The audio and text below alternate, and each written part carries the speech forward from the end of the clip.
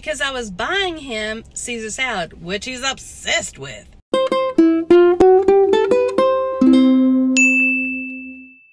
Hey y'all, and welcome to Hot Chocolate Chat. Today I'm drinking a hot chocolate from Starbucks. I'm almost done. And this guy wants to be in my video. I mean, if you want to be in my video, just say, hey Lisa, I want to be in your video. And I'll say, okay, do you live close by? Or are you going to pay for me to travel to you? But that's not our topic for today. Today, we're going to talk about stuff I bought at the grocery store. On my Instagram stories, I posted a picture of crushed red pepper. That's what I bought today. That shows the world how much I love my husband. You are probably saying to yourself, Lisa, how does that show that you love your husband? Here, let me tell you.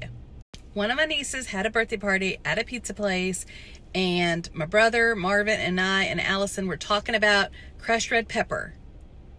My brother's name is Frankie. Allison is his wife, my sister-in-law. So anyway, we're talking about crushed red pepper, and my brother was saying, like, why is it only for pizza?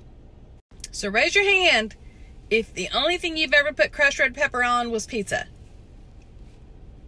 It pretty much never crossed my mind to put it on anything else.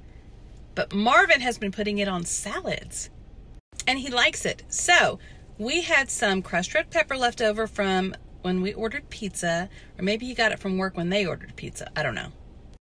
And he was commenting like how good it was. So when I was at the store today, I thought, I'm going to buy him some crushed red pepper. Because I was buying him Caesar salad, which he's obsessed with. Like, obsessed. So I thought the crushed red pepper would be perfect. And then he'd like go, oh, my wife loves me. And I'd be like, I do. Let me know your thoughts on crushed red pepper. And does it only go on pizza? Can you put it on other things? Who knows? If you want to follow me on Instagram or YouTube, it's Our Gray House. But just don't follow me in real life, though. Because that's creepy.